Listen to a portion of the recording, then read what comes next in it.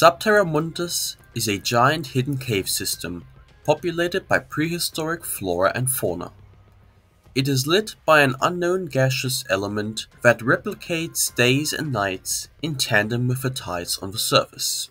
Entrances all around the world have allowed animals from the Mesozoic and Cenozoic to find their way into this hidden world. Once there, they diversified into new families and species. While dinosaurs ruled the lands, the skies were ruled by their cousins, the pterosaurs. Pterosaurs first came to Subterramundus in the second great influx, around 100 million years ago. It appears influxes happened both in South America and Africa. Notable members of these areas during the time were tapijarids, thalassodromids, Ctenochasmatoids, and basal asdarchoids. Ctenochasmatids were a family of small, wetland-dwelling pterosaurs with small, sharp teeth. Most of them were filter feeders similar to birds like spoonbills and flamingos. Some genera, such as Gavialipteryx, Phoenicodactylus, and Gavialipteryx, appear to have fed on fish. Most Ctenochasmatids that made it to Subterramundus have continued to fill wetland niches to the modern day. The modern filter-feeding Ctenochasmatids of Subterramundus are known as Cetodonts due to their densely packed filtering teeth. Their dental anatomy is very similar to those of extinct filter feeders like Pterosaurs and Paleognathus, although this resemblance is due to convergent evolution. While most of their body is covered in black and white feathers, most species do not commonly appear that way.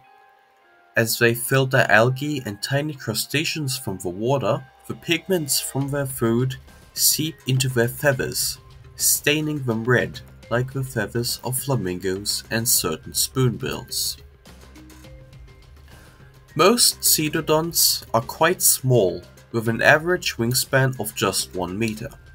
These are the more common species, as they do not require particularly large feeding areas. In areas where shallow water is more expansive, however, some species are able to support much larger body sizes. The largest Cetodont is Phoenicodactylus, a large genus with a mouth full of baleen-like teeth and a wingspan of up to 6 meters in large males. Phoenicodactylus is the largest and most widespread of the Cetodonts. This genus is highly nomadic, flying from one stretch of shallow marshland to another in large flocks to skim millions of tiny crustaceans and algae from the water. Phoenicodactyls seek out these wide stretches of shallow water not only to feed, but also to reproduce. Males, which are distinguished by their large keratinous crest and the broad feather ruffs on their jaws, will try to attract and mate with as many females as possible. They start by claiming a small hill on which to show off their size and display features to potential mates. Dominant males will fiercely defend their space from other males which may try to steal their females. Some younger males, which haven't grown their crests yet, may try to mate with the dominant male's females by blending into the crowd. Many females will also mate with other dominant males to ensure genetic diversity for their young. Female Phoenicodactylus are highly attentive to their flaplings. Being highly social, Cetodonts do not need to produce particularly large clutches of eggs. Each female will lay about 6 eggs in a nest of mosses and other vegetation and take special care of the hatchlings. Although they can fly almost as soon as they hatch, Cetodont flaplings stay with their mothers for several months before either joining the flock or moving out to find a new one. Before their teeth come in and they can feed themselves, the flaplings are fed with a regurgitated slurry of half-digested brine shrimp and algae from their mother. This pseudo-crop milk is rich in the essential nutrients that the young require. While males do not contribute much to actual parenting, they do provide passive and active protection to both their mates and their young. While their teeth are too delicate to be used defensively, loud hissing and violent wing flapping can be used to intimidate and deter smaller predators. Additionally, Cetodonts can use their clawed wings to swipe at small predators like snakes and lizards. Despite their generally small sizes and limited diversity, the Cetodont Ctenochasmatids are highly successful in their filter feeding niches. One family of Ctenochasmatids has evolved along a different path from their filter feeding relatives.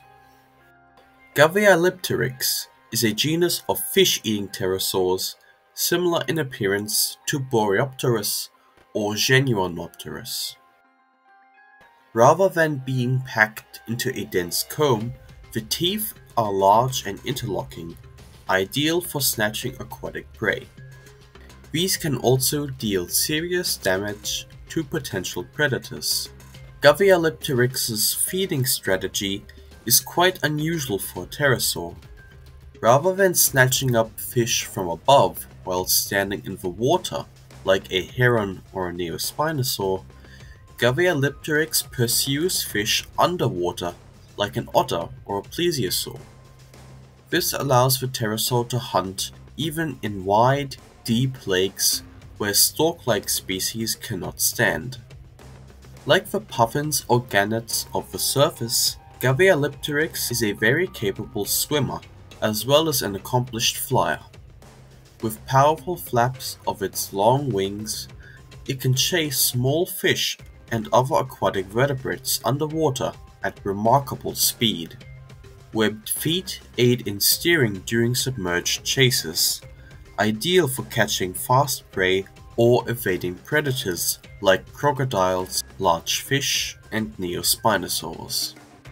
Unlike all other subterramundian pterosaurs, Gavialipteryx is capable of launching out of the water into immediate flight. Short, dense, oily pycnofibers prevent water from weighing it down as it transitions from aquatic to aerial flying. The largest species of Gavialipteryx, G. succulens, has a wingspan of up to 8 meters, making it easily the largest Ctenochasmatid in Subterramundus. At its great size, this species can tackle medium to large fish such as certain coelacanths, sarcodonts, and large gar. It is also fond of small frogs, snakes, and mammals that can be found in the Subterramundian swamps. Although they are technically solitary, female and adolescent Gavialipteryx tolerate one another's presence. Adult males, on the other hand, violently defend their personal space and fiercely fight for optimal fishing spots. They will use their sharp teeth to snap at any intruders in their territory. When it becomes time to mate, males become even more aggressive and lash out against other species as well. To show his suitability, a male will claim a spot of firm ground where passing females can easily see him. When a potential mate wanders by, he will show off his patent wings and walk about, swinging his head around to show off the bright colors on his crests.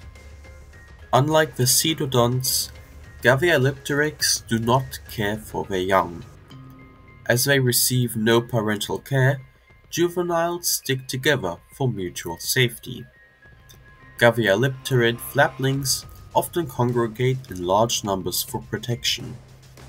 Such groups are often found near waterfalls or near wetland caves. Some venture into surrounding forests, where they feed on insects and small reptiles before venturing back into the subterranean swamps. Not all the Ctenochasmatids of Subterramundus have continued the filter feeding or fish-eating lifestyle of their ancestors and modern relatives. Nanopterans are a family of small terrestrial Ctenochasmatids that feed on insects and occasionally really small fish. These pterosaurs are among the very smallest of Subterramundus. The largest have a wingspan of only 40 centimeters. These little pterosaurs now fill niches similar to those of extinct anurichnaphids. As the nanopterans have long, toothy snouts, however, their feeding method is slightly different. Thanks to an extremely fast reaction time, nanopterans are able to snatch large insects from branches or straight out of the air, even in mid-flight. This makes them highly proficient in controlling insect populations. Their rapid reaction time also helps in evading predators. Being able to fly and process information faster than most predators makes them extremely difficult to catch. But even so, these pterosaurs are still preyed upon by all manner of small carnivores, including large arachnids and even some insects. Because of this, nanopterans have an unusually high reproductive rate. While each individual clutch isn't particularly large, usually consisting of about 5 or 6 eggs, a female can lay up to 10 clutches over a period of several weeks.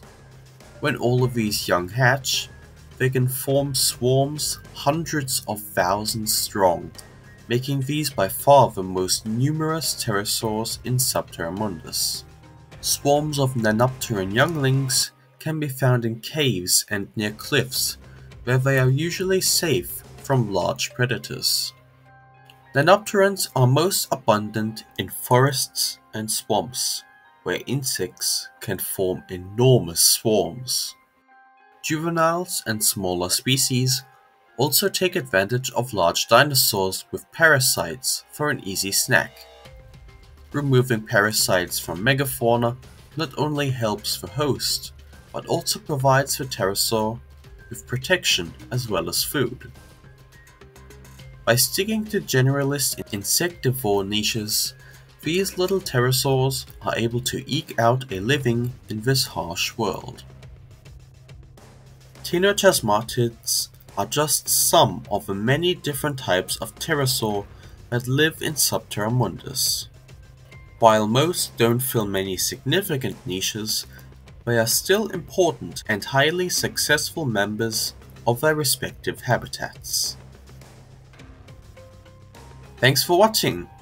This video is only part 1 of a 4-part series focused on the Subterramundian pterosaurs. The next video will cover the Azhdarchoids. As usual, special thanks to everyone who helped me with ideas for creature design or behavior. Your help is deeply appreciated. Stay tuned for more pterosaurs. See you in the next one.